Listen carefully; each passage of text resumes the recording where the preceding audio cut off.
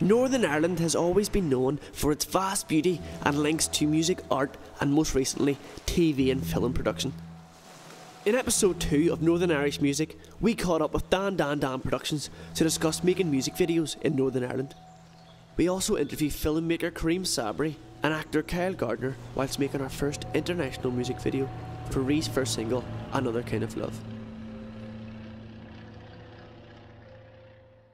I'm Danny Mills. I'm from DanDanDan Productions, and I got into it through one of my friends had a band and he was looking at a music video, and so I helped him out with that and I really enjoyed it. It seemed to go down well online, so I've just got work from that. Other bands contacted me and it's just snowballed from that, and I've just continued to be working with a lot of local bands on various things like covering live gigs, music videos, live sessions, band photography, so I love it, so that's how I do it. My name is Kyle Gardner and I am from Texas, and yesterday we were out here in Rome and we were shooting a music video. Hi, my name is Karim, I'm Egyptian, and yesterday that's what we were doing. We were shooting a music video around Rome, sort of trying to see the sights and putting through a comprehensive storyline.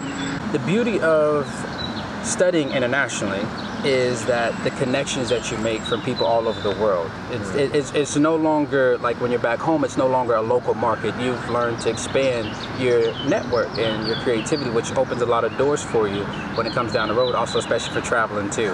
And the second part of that, the beauty of working with people internationally is that I would take it a step further, is that if we're all in the same field in terms of creativity wise, so if somebody is also into film, music, etc., and they're in Ireland or wherever, Africa, anywhere part of the world, is that it allows you to get a different perspective on how to do music, videos, or whatever in the fields that you're into.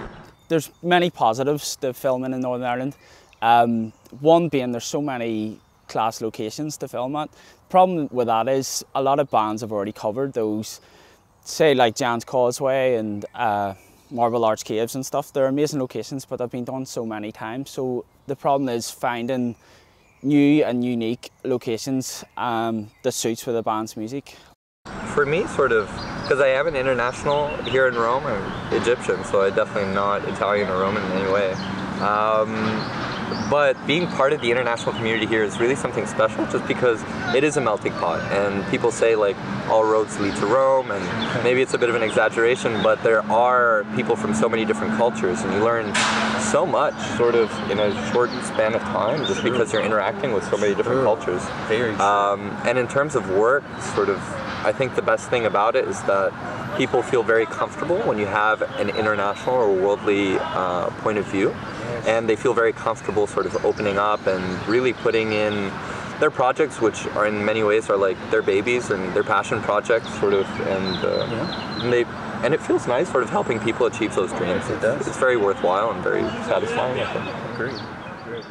A lot of bands who haven't done music videos before, they'll have these crazy ideas, but you need to just keep it simple and it'll look so much better. It all ties in together, entertainment field, modeling, acting, anything like it all ties in together. So the more you can cross, actually, the better your chances are into being, I think, successful in this business. Absolutely.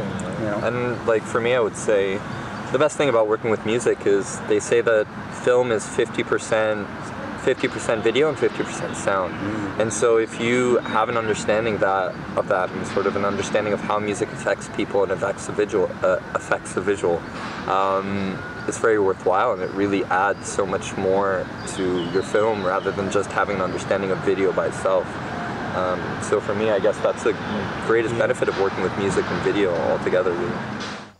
Yeah, each year I do this, I just want to grow. I want to develop my skills and I want to get better equipment, hopefully employ a few people and just keep working with local bands. That's my favourite thing to do, and hopefully one of the bands do well and I can continue working with them. Yeah, music videos is my main passion, so if I can keep doing that for a living, I'll be happy. And understand your genre. I know nobody likes to be boxed in and turn, oh, this is all you can do. No, find what you can do very well and then create your brand, and then you can branch out from there. So put yourself out there, go to gigs, do that, and then when you have something to bring to the table in terms of money, contract, anything like that, now you can start going to agents and start going to studios like, hey, I have a little something here to bring to the table. It's a work relationship, it's a business thing. Agencies know what they can do for you, but what can you do for them? Get in touch with me on Facebook at DanDanDan Productions, and you can either send over your idea, your song, we can have a general chat, and we'll get started from there.